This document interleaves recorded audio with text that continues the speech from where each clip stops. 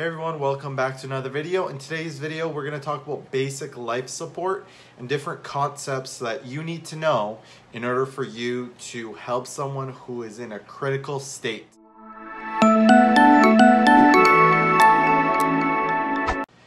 If you want to gain more information about nursing or to improve your knowledge about the healthcare industry, please consider subscribing down below. I upload a video every single week and you don't want to miss them.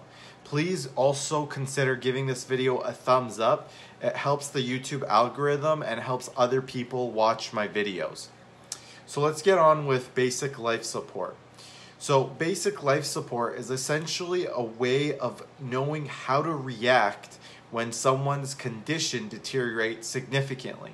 You have to have a systematic way of being able to assess that person's situation and provide them with the proper interventions and care to hopefully save their life or to give them what they need to retain as much life as possible. So since many of you are probably going to take this basic life support course, I won't go over all the small little details the course goes over. Instead, what I'm going to focus on is talking about the major concepts that you need to know, both from a theory perspective and a clinical perspective or a practical perspective. So the first thing you need to know is how to react when someone's in cardiac arrest. So what does that exactly mean?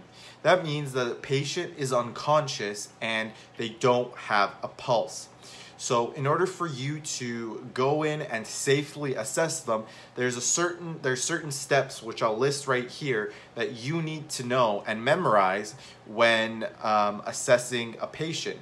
These steps here that I've listed are very important for you to memorize because not only will they test you about it on the theory portion of the exam, but in a real life situation, it's also important to know. So the first thing you want to do, like it states here, is to assess the environment's safety. You know, your safety takes priority over the patient's in that situation.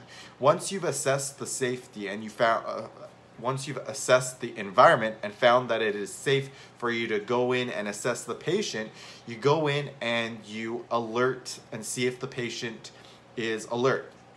You hit their shoulders, shout in their face like, hey, are you awake? Can you hear me? Try and get a response. If you don't get a response, you want to go ahead and palpate their carotid, or you want to palpate their radial pulse. Typically, people go for the radial pulse. It's easier to find. Although people say carotid's easier to find too. So, I don't know, just choose a pulse. You just have to check to see if they have the pulse. Once you identify that they don't have a pulse, right, you want to start CPR right away. And once you start CPR, you need to look around and see if there's any bystanders around you that may be able to assist you. So you need to firstly ask somebody to call 911 and activate the emergency response team. Secondly, you want to ask someone to grab the AED. Or if you're in a healthcare setting, in a hospital, you want to go and ask them to get the crash cart and put the pads on one on their chest, one on their upper chest, and one on below their nipple line underneath their opposite chest. That will allow them to be either paced or they might give them a shock, depending on what the AED says. But that's stuff you don't really need to know. So essentially, you ask somebody to call 911 and get an AED or put the pacemaker or put the defibrillator pads on. This will allow both the monitor, if you have the defibrillator on, this will allow the defibrillator to monitor their heart rhythm and see if their heart rhythm is at a shockable state. The AED doesn't tell you a rhythm strip. Instead, it will automatically analyze the person's rhythm. So it's very important that you turn on the AED, put the pads on, turn on the AED, and while someone's putting on the AED pads, you have to continue doing CPR. That's also very important that they test you on, is making sure that you always continue doing CPR until the AED prompts you to stop. And it will say like analyzing rhythm now. Don't touch the patient. Something like that. And you essentially want to stop doing CPR and let the AED analyze the rhythm. So another part of the BLS course that they really want you to know is the compression to ventilation ratio. You have to do 30 compressions to 2 ventilations. And if you're alone in an environment and there's nobody there to help you, you need to be able to, properly give compressions and give 2 ventilations. Now, both of these actions have specific things that you need to know. So for compressions, you have to make sure that the rhythm that you press down on the patient's chest is correct. And 2, you need to make sure that the depth is far enough in order for you to make the heart contract. And 3, you need to make sure that you allow for the chest to recoil or the heart to recoil back up. That's because you want to make sure that first you contract the heart to pump blood everywhere to the person's extremities, but you also want to allow the heart to fill up. Think about diastole and systole. You need to press down to have systole happen, and you need to let it relax to let your heart have a diastole period. In order for you to save that life, that person needs to perfuse blood, and you need to be able to provide high quality CPR. The next action that you need to do properly is ventilation. So when you're doing 30 compressions, you do the 30 compressions. After it's done, you immediately go on to the mask that you have on the patient. Sometimes it's an ambu bag, sometimes it's a mouthpiece, whatever the case may be. But you need to make sure that you give the ventilation slowly over 1 second, but also not too much. So if you have an ambu bag, you need to press. You don't need to squeeze it all the way. You have to just press almost like halfway through in order to see the chest rise. So when you're giving ventilations, the first thing you want to do is make sure that you press on the ambu bag, not too hard, not too fast, but enough to see the chest rise, and you want to give a 1 second pause between the second ventilation. This will allow the person to have proper air into their lungs. The next concept that's really important for you to know is the automatic external defibrillator. Now, this is a device that essentially shocks the patient, essentially being able to save their life. It is very important that you know how to work with the automatic external defibrillator, where to put the pads on different patients, so on a pediatric patient, on an adult patient, and on an infant. And you also have to know what the purpose of the automatic external defibrillator is, and also expect certain prompts that it's going to tell you. So I'll kind of talk about the automatic external defibrillator, or AED, and I'll give you kind of like a summary points of what's important for you to know. So the first thing you got to know is that the pads go on just underneath one of the shoulders and one underneath the left chest. Next, you want to be able to identify situations where you don't put the pads on. So in general, you always put the pads on, but there's a few situations where you want to alter the placement of the pads. One of the situations is if they have a pacemaker. You do not want to put the defibrillator pad on a pacemaker. The second thing that you have to know is the fact that if someone has a nitroglycerin patch, or for that matter, any medication patch that you see, you do not want to put the pad on the patch. That's because you want to make sure that it's able to give a shock, and essentially it will compromise the shock that it gives. So let's go on to what an AED actually does. So essentially, an automatic external defibrillator, or an AED, shocks the body's heart and stops the heart from being in a lethal heart rhythm, which is pulseless ventricular tachycardia or ventricular fibrillation. If your heart is in these two rhythms, the AED will automatically identify it and provide your body or provide the person with a shock. These rhythms are very lethal, and when you're in that rhythm, it's not sustainable for life. So the AED shocks the cardiac electrical system that your heart is in hopes of getting it out or resetting the heart's electrical conduction system to prevent it from further being in that rhythm. Another important point that the BLS course likes to test you on is the fact of the patient's age. Now, if you're ever uncertain of the patient's age, you should always put on adult AED pads. So if you're not sure if the patient's above the age of 8 years old, you should always put on the adult AED pads. However, if the patient is below 8 years old and you know that, let's say the mother is there and the person goes into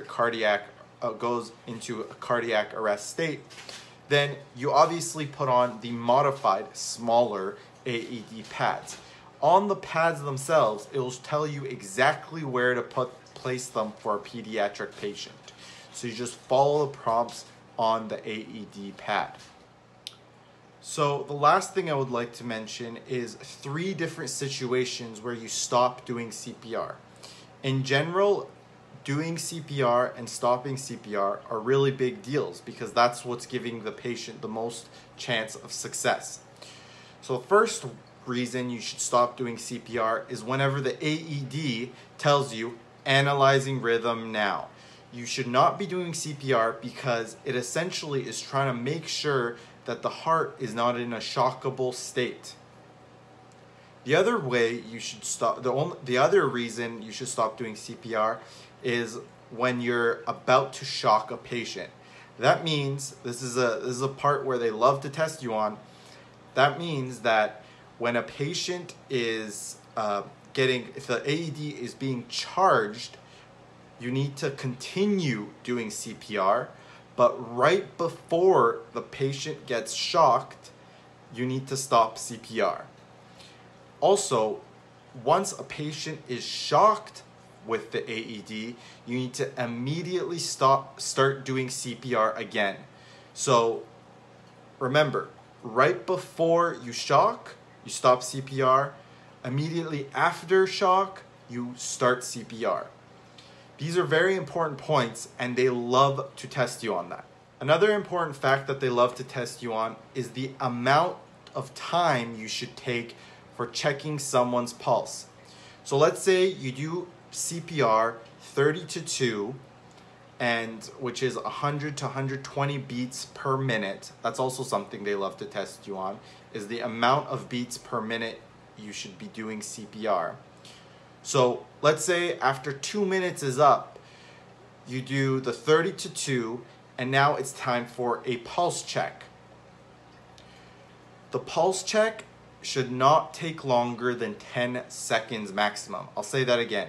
The pulse check should not take longer than 10 seconds. Next, I want to talk about 3 terms that the BLS course wants to make sure you know.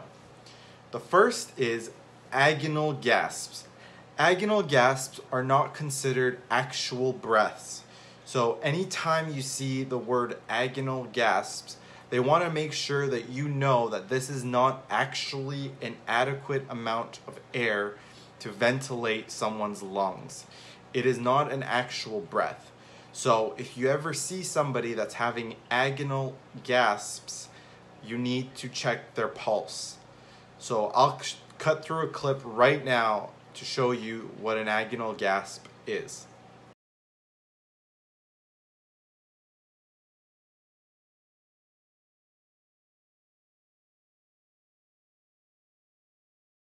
So the next term they really want you to know is a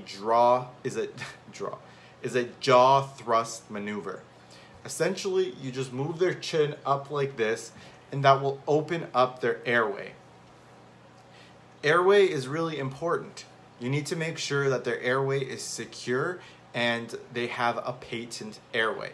To do that, you need to look in their mouth, and in order for you to assess their airway, or if you see that the ventilations you're giving are not adequate to make the chest rise, maybe that could signal that something is wrong with the airway. So the first thing you want to do is do a jaw thrust maneuver. So let's say a jaw thrust maneuver is not working and you're doing CPR, 2 minutes is up, you do a pulse check, they have no pulse, and you notice that their chest isn't rising. The next thing you want to do is look for an advanced airway placement. That could be an LMA, or it could not be an advanced air placement. It could be an OPA or an NPA. Essentially, those are devices that they insert into, so an OPA is an oropharyngeal airway device. It's basically, I'll have a picture here. Basically, they put something in a patient's mouth to secure that when you do the ventilations, air is going through to their lungs. The NPA is something that goes through their nose, and essentially it makes sure that air is going through the nose. An LMA is considered an advanced placement because you need to make sure that you're in the right place, and it has a little ball that inflates to keep the trachea open.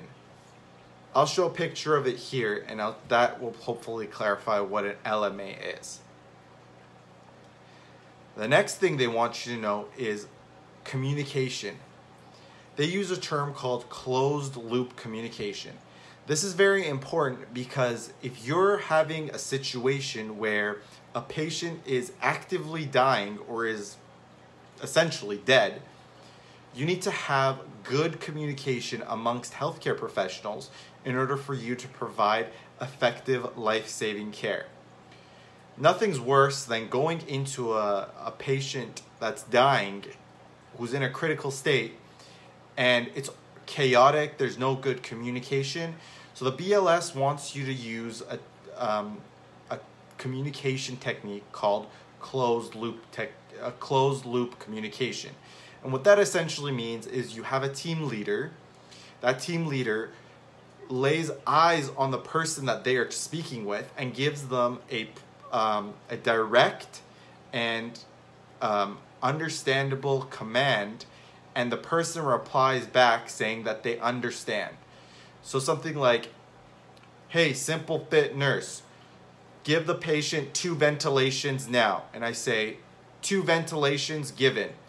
Stuff like that is called closed loop communication, and you need to be able to know how to do that.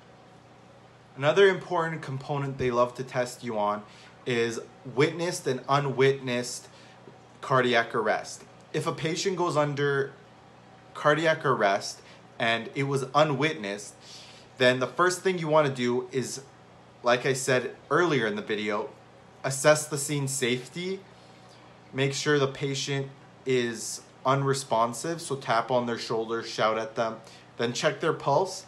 If no pulse is present, immediately start CPR. You should do 5 rounds of CPR before going and asking for help.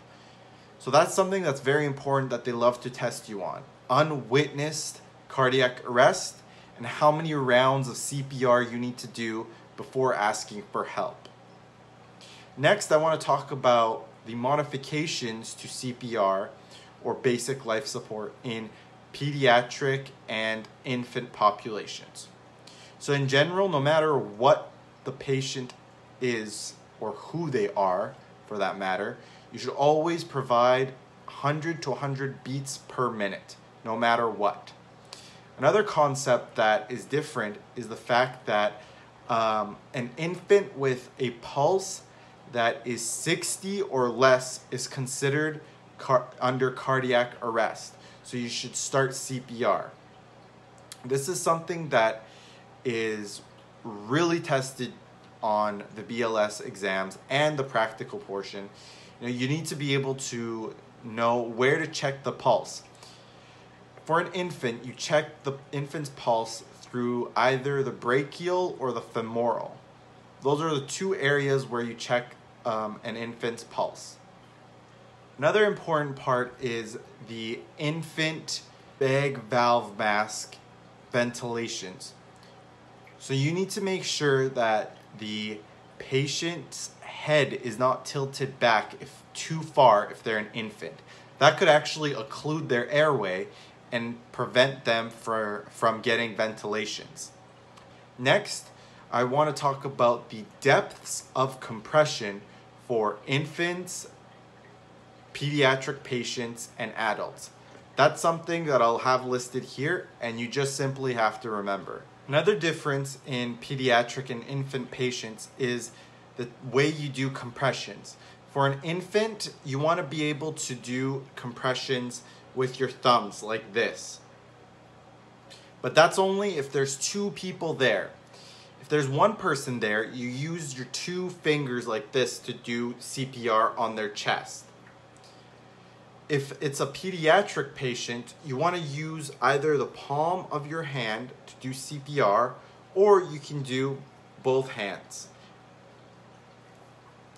Also, keep in mind that when you're doing CPR, you want to landmark just above the xiphoid process or below the nipple line. That's the sweet spot of where the heart is and where you should be performing CPR on any patient. Anyways, guys, I hope you enjoyed the video. If you did, please consider giving it a thumbs up, and let me know if you're writing the BLS exam or doing the BLS course. I'd love to hear some feedback on ways I can improve. Maybe I'll make another video. Thank you very much for watching.